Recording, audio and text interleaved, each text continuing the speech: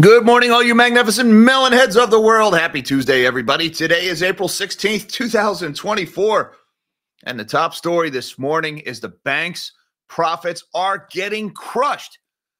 Banks are in bad shape here. Higher interest rates typically means good things for banks. And that's a big problem because the banks should be killing it right now. They should be making money hand over fist because when interest rates go up, banks make loans. Interest rates is the price of loans. Companies usually do better when the price of their product goes up. I mean, we're talking real high level here, but this holds up. This is how it's supposed to be.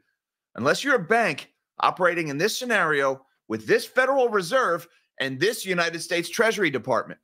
You see, what's going on right now is the Fed is holding interest rates right here where they're at, 5.25%. The Fed has raised short-term interest rates, and the U.S. Treasury is issuing more short-term interest rates, preventing, instead of issuing more long-term debt, they're issuing T-bills, shorter duration debt. Well, that is causing the banks to have their profitability squeezed because banks borrow short-term and banks lend long-term.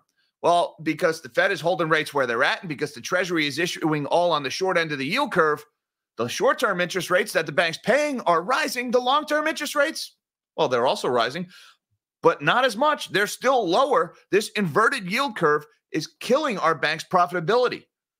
You don't hear a lot about that.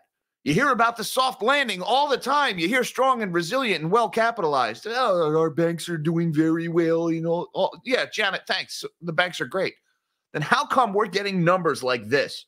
Like Bank of America's profit down 18% year over year. Say, what? That just came out today. 18% decline in profit at Bank of America. Any other industry, if a company reports an 18% decline in profit, their stock gets destroyed. PNC Financial, they're also reporting today. That's the sixth biggest bank in the country, I believe. 21% decline in profitability. We saw the same thing at JP Morgan last week. We saw the same thing at a couple other big banks on Friday. Oh, and by the way, while this is going on, while these profits are getting clobbered, there's some interesting things happening. The banks are actually setting aside less money for credit loss provisions. Come again? And I got to send a shout out to Meet Kevin here. He called him out on it yesterday. And, guys, nobody special. I'm not the president of the Meet Kevin fan club here by any measure. But he is right on the money here. Meet Kevin put out a video yesterday. What was the title of it? I actually got it here on my phone here. I was watching it this morning. Shout out to my moderator, Mish. SH Star T. This is really bad. Economic collapse is happening. An unusual spat of doomerism from Mr. Meet Kevin. And, look, Meet Kevin is usually like, yay, NVIDIA, and number go up and soft landing. He's kind of a... Not trying to knock him here, but I guess I kind of no way to sugarcoat it. He's historically been a little bit of a cheerleader, where I have historically been a bit of a doomer, right? Right there on the arm, perma-bear. But, mark the date and time. Jack and Kevin are on the same page this morning. Something's up at the banks. Meet Kevin's going out, and he's saying they are outright lying. They are faking their earnings. They're reducing their credit loss provisions in order to inflate their profitability to make it look better. Because typically when you set aside money for credit losses because, people ain't paying their bills, well, typically that usually comes out of the bank's earnings. They set that money aside. It's a big negative on their quarterly results. Well, the banks are reducing their credit loss provisions while at the same time net charge-offs, which is loans that actually have gone bad, they're on the rise. In other words, yeah, the banks are lying about how much money they're making. Whoa, I'm sure that's going to end well. I mean, yeah, when JP Morgan, Bank of America, and PNC Financial all get together and decide to lie about their earnings, I'm sure that usually means good things are coming for you and I, right? Maybe not. Might want to pay attention to that one. Bank of America and PNC both doing terrible. Well, both their profits doing terrible. The stock's not so terrible, but the profits are just getting absolutely crushed. We also got earnings from Johnson & Johnson this morning. They were pretty good. Sales up 2.3%. A lot of those elective procedures that are going on in the medical industry, people put off getting that job done that they wanted to have done, whatever elective procedure. They didn't want to go near the hospital during the vid. Now they're getting that done. A lot of these elective procedures are crowding out hospitals now. So the hospitals are working through these backlogs of elective procedures. That's very good for J&J's earnings because they sell a lot of medical supplies. Johnson & Johnson also increased their dividend today. That is 62 consecutive years of dividend increases for J&J, who is like the OG of the dividend aristocrats. Also, United Health reported today. We got our first peek at the financial impact of the Change Healthcare hack, one of the biggest data breaches in the healthcare industry's history. Looks like $872 million is the cost in this quarter, and they're expecting up to $1.6 billion in total costs. And the market let out a big sigh of relief on that because United Health stock is rocketing this morning on that news. I guess there was a little bit more pessimism built into the share price. And so when we got those numbers, they really liked it. A lot of people buying UNH stock. It's causing this outsized move in the Dow this morning because UNH is a big Dow component. So the Dow's doing a little better than the other indexes. Speaking of higher rates causing problems here, building permits in the U.S. down 4.3% month over month. Wait, building permits are supposed to go up in the spring. We build more houses in the spring, don't we? Not when interest rates are rising like they did last week. Oh, also housing starts, even worse, down 14.7%. That number just came out this morning. The housing market is feeling the pinch of those higher interest rates that we got last week on the back of that big inflation scare. It's affecting mortgage rates, and it's affecting the construction industry. Reverse repo, big drawdown in reverse repo yesterday, $80 billion, only $327 billion in excess liquidity remaining in the financial system. And when that number gets to zero, I'm sure everything's going to be just fine. It's going to be great. Big downgrades in China. Fitch is downgrading Chinese state-owned banks and government-sponsored enterprises. UK unemployment shot up this morning. Macro Edge says job cuts in the U.S. are on pace for their biggest number in over a year. Over 60,000 job cuts announced in the U.S. And Macro Edge has been right on the money with their analysis lately. There's a lot happening in the world today. Jack needs to take a second to breathe, and we need to shrink my big melon of a head and take a look at what is happening in these markets today, because there's a lot to cover today, guys. So while we're here, don't forget that like button. Hit that for the YouTube algorithm. Really helps out this channel. And if you're new here, right next to that like button is that subscribe button and that notification bell. Hit those too. And then come back tomorrow and have your coffee with the melon heads, because we do this every day. The S&P 500 is up 10 points or 0.2% this morning, recovering a little bit of what it lost yesterday. Emphasis a little bit. Check this one out, guys. Technical event yesterday. This is the S&P 500. These are daily candles going back to about October of last year. And wouldn't you know it, the S&P lost its 50-day moving average yesterday. There it is shown in blue. And then this light red line here, that's the 200-day moving average. And then this horizontal line, that is the high from November of 2021, which we blew through back in January. So big technical event in the S&P. We're up a little bit today. We'll see if that level holds. The last time we crossed the 50-day moving average was back at the end of October, beginning in November, which is what started this ridiculous bull run. So we'll see. The tide seems to be going out in stocks now. The Dow is up this morning, however, 232 points or 0.62% higher. The Dow's making an outsized move again because of that big move in United Health stock. UNH is having, it's a major Dow component. So the Dow's faring better than the S&P or the NASDAQ this morning. And the NASDAQ is also positive by 13 points, just barely 0.08% higher for the NASDAQ. That is after yesterday's bloodletting that we had in tech stocks. The NASDAQ was down over 1.5% yesterday. And right back on that long-term chart, this is going back to about the start of this year. Again, daily candles. And check it out. We lost the 50-day moving average in the NASDAQ also. And, well, here, let's zoom in a little bit. Again, the last time we crossed the 50-day moving average was at the beginning of November and the start of this monster bull run. Well, it looks like that may be over. Look for a back test of that 50-day moving average. And if it holds and we head lower, well, the 200 is way, way lower from here. The U.S. dollar is taking a breather this morning at 106.2. That's after strengthening yesterday on the heels of that higher than expected retail sales report. The market realized a little late in the day yesterday that, oh, those retail sales numbers, they looked really good, but that also means inflation. That also means a more aggressive Federal Reserve, and the dollar started to strengthen after that. Also, a little bit of the back and forth between Israel and Iran. It looks like Israel is going to respond to the Iranian attack and this ridiculously scripted theater I'm hearing the phrase kinetic diplomacy thrown around a lot on the military channels out there, like Sandbox News is a pretty good one that I follow. Kinetic diplomacy means these guys are firing missiles just so the cameras can cover them exploding and say they did a thing, they shot a thing, yay me, I'm so tough. These arrogant a-holes playing with people's lives like pawns on a chessboard. Some things never change. What can I say? Meanwhile, we've got the yield curve this morning, higher across the board. Interest rates still grinding higher. The 30-year Treasury, 4.768, up almost 3 points this morning. The 10-year, 4.662, up another 3.5 points. The 10 just keeps on rising. The 2, 4.953, that's up 1.5 points. And the 1 month at 5.392, up 1 point this morning. Check this one out. Big one from yesterday. This is important. The overnight reverse repo, it shrank by $80 billion yesterday. Now, the reverse repo, it started falling all last year. It was on pace to be empty by now. We were covering this a lot late last year. And then at the start of this year, it leveled off and it stopped declining almost outright in March. Well, now it's dropping again. I don't know what caused that $80 billion drop yesterday. Somebody needed liquidity, a lot of it, over the last few days. I don't know who it was.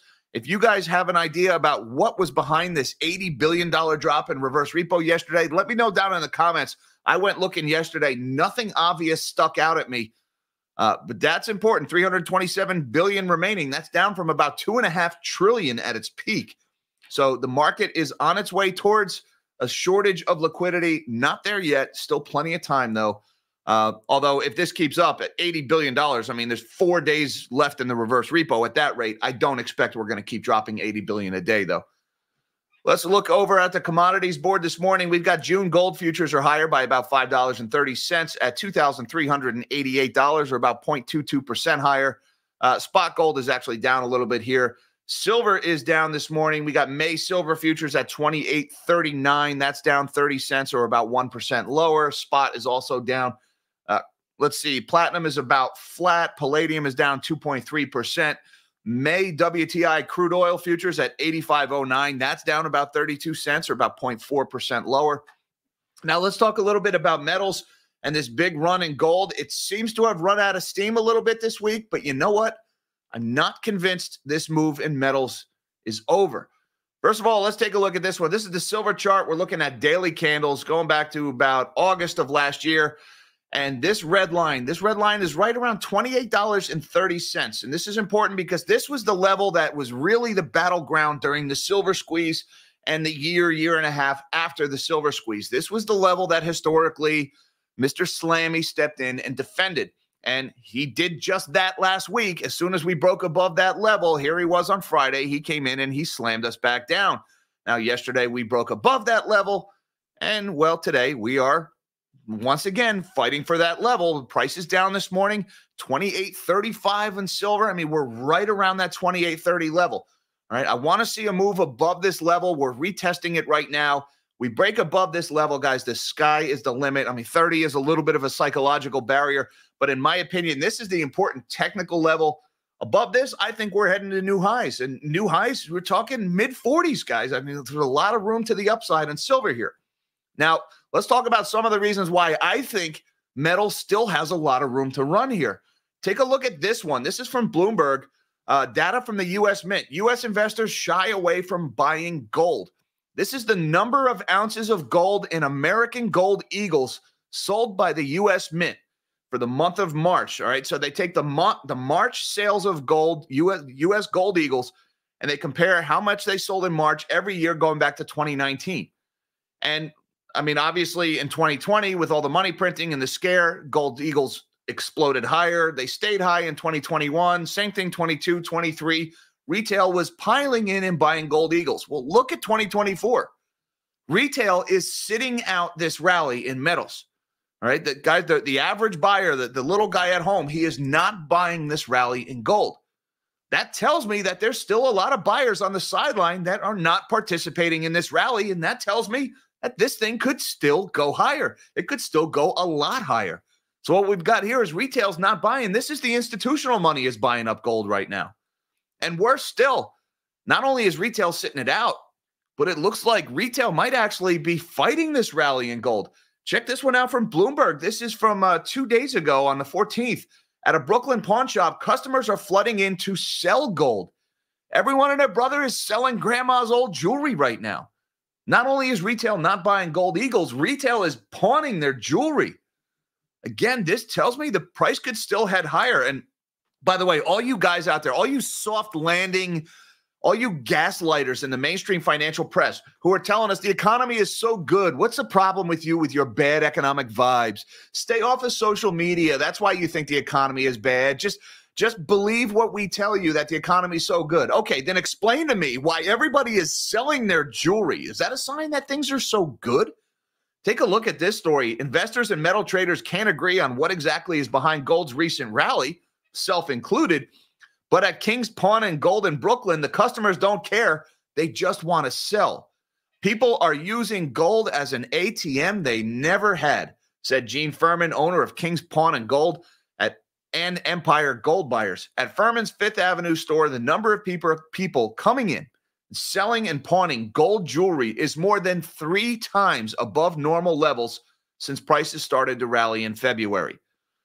So not only are average retail investors not participating in this rally in gold, they're not buying gold eagles, they're selling their gold jewelry.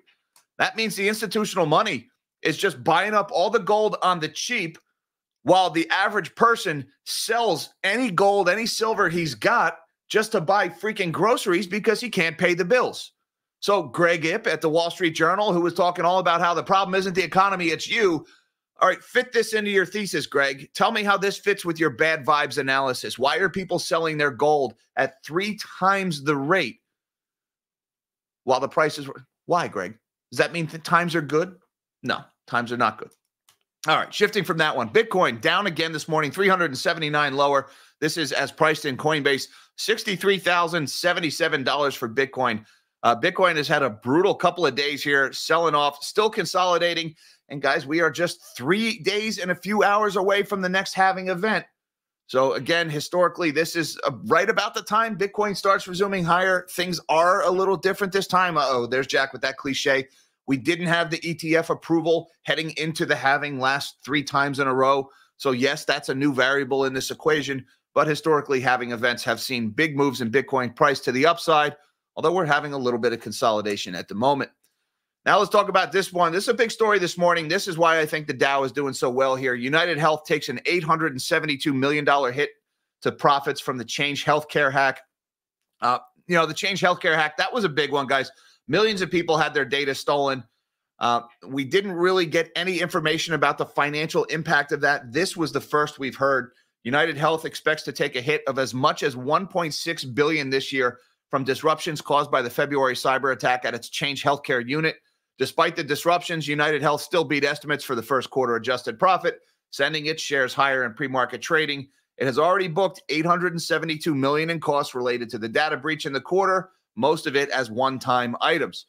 So United Health stock is just ripping this morning, up almost 7% here, trading at $476.50. It appears that the market was expecting much worse than this, and so they're rallying. They're dragging the Dow higher with it. The Dow is outperforming the S&P and the NASDAQ largely because of United Health this morning. Now let's talk about the bank earnings. This is big here, guys. The bank's profits are getting squeezed, and we see it again from Bank of America here. Bank of America tops estimates on better than expected interest income and investment banking. And you just got to love how the titles tell you a story that they want you to hear, and then the data says the exact opposite.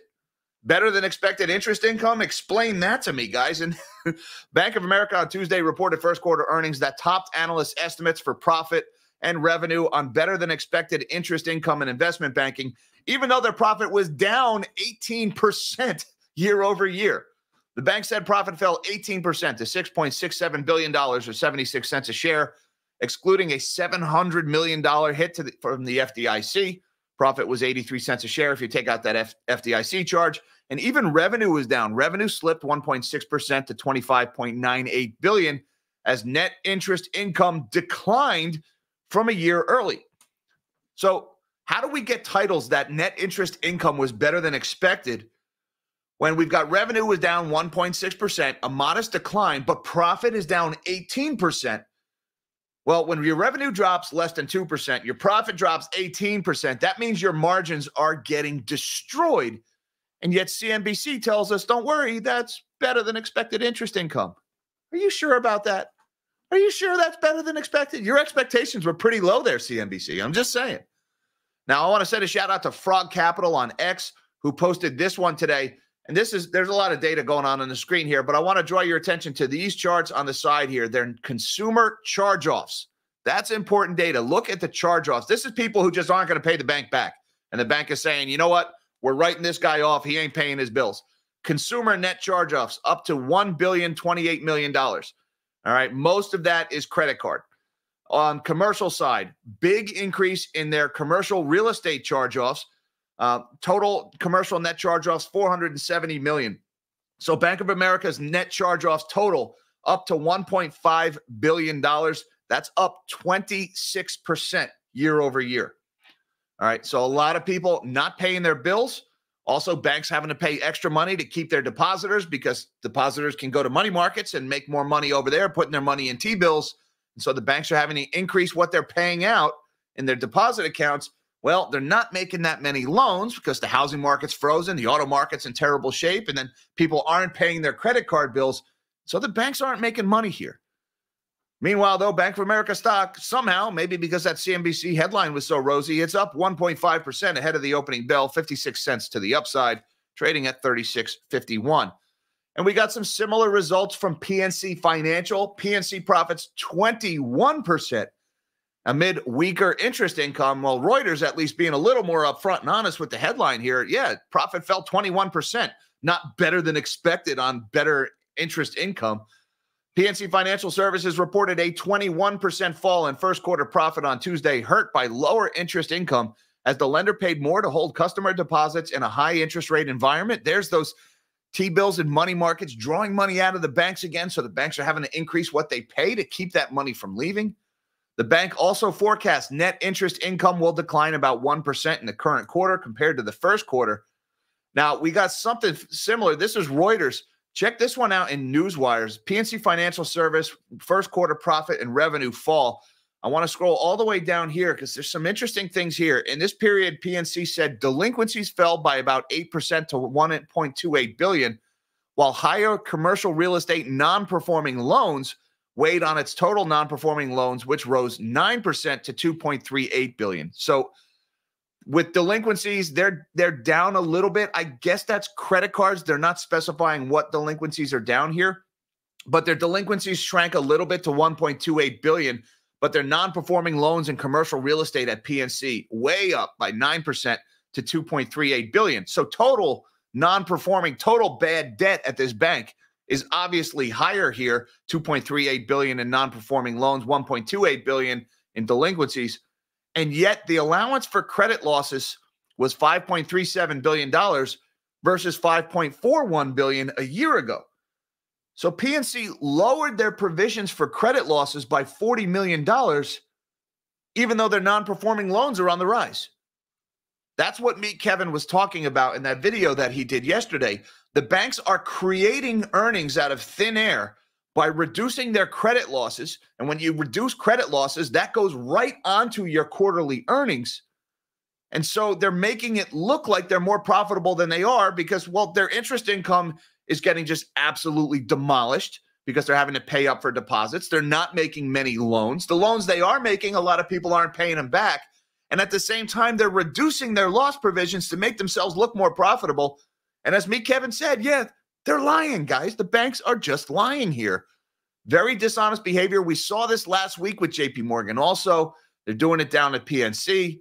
And, well, PNC stock, it looks like somebody called him out on it because PNC stock is down 2.11% this morning, 146.40. That's down $3.16. We also got earnings from J&J here. Not going to spend a lot of time on this one. Top's quarterly profit estimates. Medical device sales jump. That's all those elective procedures finally getting done after years of the vid. But the one thing I do want to point out here is, where is it? I had it highlighted and I lost it. Here we go. Where's the dividend? J&J said it will increase its quarterly dividend to $1.24 a share, up from $1.19 a share. or 4.2% higher. This marks the 62nd consecutive year of dividend increases. It said the dividend is payable on June 4th. Johnson & Johnson, that's one of those companies, guys, where if you don't want to trade stocks all the time, if you don't want to study charts, and you don't want to move in and out of positions or pay close attention to all the earnings calls and parse words, you know, one of the passive things you can do, and I'm not advocating buying at these levels or anything, but J&J has increased their dividend 62 consecutive years in a row. So parking a couple of bucks in J&J stock and just reinvesting the dividends over 62 years, you would have done pretty well in that environment. So just something to think about. J&J is not an exciting stock, right? It's not going to double in share price in a year because of some stupid AI development or because their CEO wears a black turtleneck or a motorcycle jacket. No, J&J, they just put a couple of pennies in your account at a time in dividends, and then every year they raise it a little bit and they raise it a little more. J&J stock this morning, though, down 1.44%, trading at 145.47, down $2.12. Let's shift gears over to China. Fitch Ratings downgrades the outlook for Chinese state-owned banks. All right, this is a follow-up to last week. Last week, Fitch downgraded China's sovereign credit outlook. Emphasis on outlook, not credit rating. Right, the credit rating is how risky we view the debt. The outlook is the direction we see the rating moving in. So first you downgrade the outlook, then you downgrade the rating if things don't improve.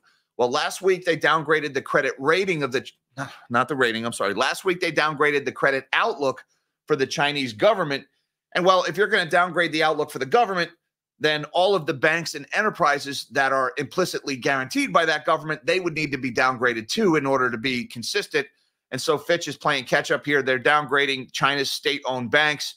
What do we have? 6 of the banks include Industrial Commercial Bank of China, China Construction Bank, Agriculture Bank of China, Bank of Communications, and Postal Savings Bank of China were all saw their outlook downgraded. I'm sure the Chinese government just loves that. And it wasn't just the banks. You've also got 37 of these centrally owned corporate GREs or government-related enterprises all getting their outlooks dropped to negative. There's a whole big list of here, the Three Gorges Dam, nuclear power plants, railway companies, laundry list of companies that are all implicitly guaranteed by the Chinese government. And well, if you're downgrading the outlook for the government, then you have to downgrade everybody that is supported by the implicit guarantee of said government. So Fitch is downgrading all of them this morning. And why are they doing that? Maybe it's got something to do with the little housing collapse situation they still got going on over there. China's new home prices decline at the fastest pace since 2015. If you follow China, you know 2015 was a pretty rough year over there. New home prices in China fell at their fastest pace in more than 8 years in March, as the debt woes of major property developers continue to drag on demand in the economic outlook.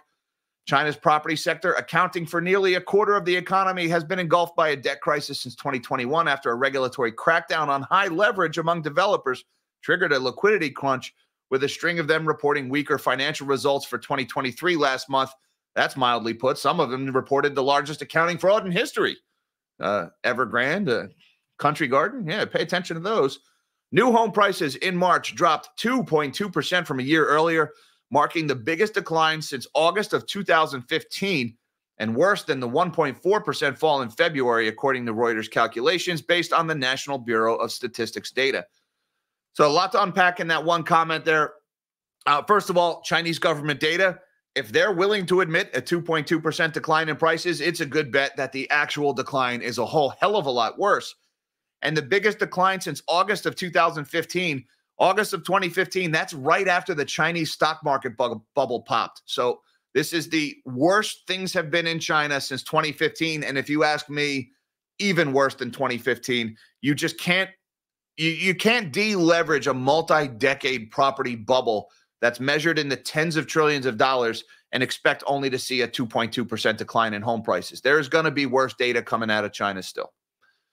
And speaking of bad real estate data, the U.S. is also getting in on that. It's not just a China thing. Building permits month over month in the United States decreased by 4.3% in March. That's after a 2.3% increase in February. Building permits being hurt by those higher interest rates. We saw a big move higher in the 10-year interest rate last week. Same move in the 30-year mortgage. Interest rates going higher makes it harder to build a house, more expensive to build a house. People can't afford the payments. And so we got a big drop in building permits. And we saw the same thing in housing starts, decreased 14.7% in a month. Whoa. And guys, housing starts, that means the permit is already issued. The financing is already secured. They're just not building the house because people can't afford it. 14.7% in a month. Big drop in housing starts. Commensurate drop in building permits. Higher interest rates continues to hurt the housing market here.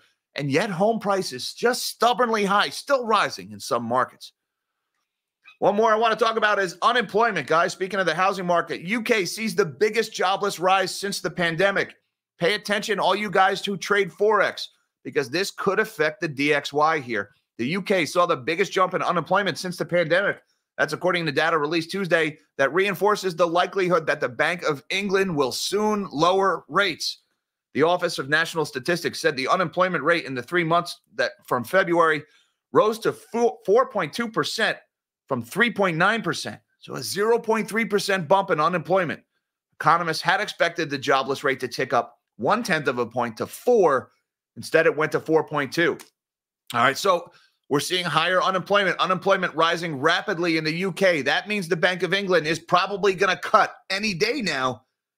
And if the Bank of England cuts and the Fed is staying higher for longer, that means a stronger U.S. dollar. That means downward pressure on U.S. asset prices. But it's not like it's just the UK that's seeing the unemployment problem. Shout out to MacroEdge on X, who posted this one. Job cuts for April, just the first 16 days of April. And actually, he posted this yesterday. So just the first half of April, the first 15 days, 65,433 job cuts announced in the United States. In the month of March, there was 73,300 for the whole month. We're only halfway through April, and it's already 65,400. There have been a lot of layoffs announced this month. MacroEdge is all over this one. MacroEdge has been very, very accurate lately. And guys, this number was in the 40s just Friday. I covered this chart just on Friday, and it was in the mid-40s. Now here we are on Tuesday, and we're up to 65,400. A lot of job cuts being announced here, guys. That strong jobs market, yeah, I'm not strong. I'm not sure you're using that word correctly. I just want to say thank you very much to Mike Kathman, who says, so tired of metal smash, no data, no news, just smash. It's orchestrated and illegal, but nobody cares. Mike, I share the frustration. I sat through the silver squeeze. I watched it happen, but I can tell you it is a different feeling this time. I don't want to sound too cliched. Watch that 28.30 level in silver, Mike. They're fighting for it again. We've been at this level before, fought and lost. But that fight is happening again. And right now, retail is sitting this one out. You saw that thing about the gold eagles. You saw that thing about people selling their jewelry.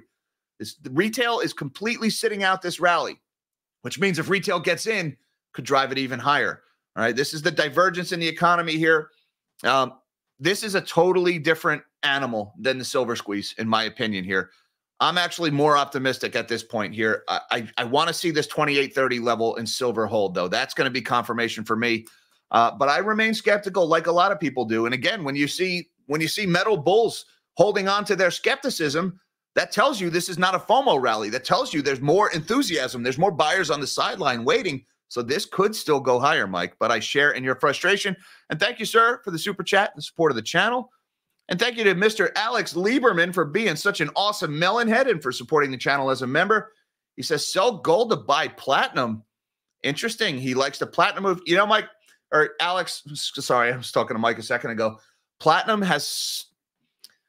there's two big things in platinum. All right. You got the auto market, which is in really bad shape here. All right. So that's bearish for platinum. But at the same time, the BRICS countries controlling the supply of platinum, you can't ignore that one. Platinum has had a pretty good run here. Trading the ratios is interesting. I'm thinking about trading the gold to silver ratio here. But to be honest with you, platinum is just one I don't usually mess with too much. But it's not a bad idea, trading those ratios, moving in and out of metals. They're not necessarily taxable events if you can find a dealer that's willing to do that with you. And it's a way to get your total weight up over time. Interesting idea. I don't follow platinum that closely, Alex, so I can't really comment one way or another on that particular trade. But thank you, sir, for being a Melonhead member. And Nashville Pasta Man, who says, just because 100% on gold liquidations by retail, they are broke. All buying is institutional. Yes, Pasta Man.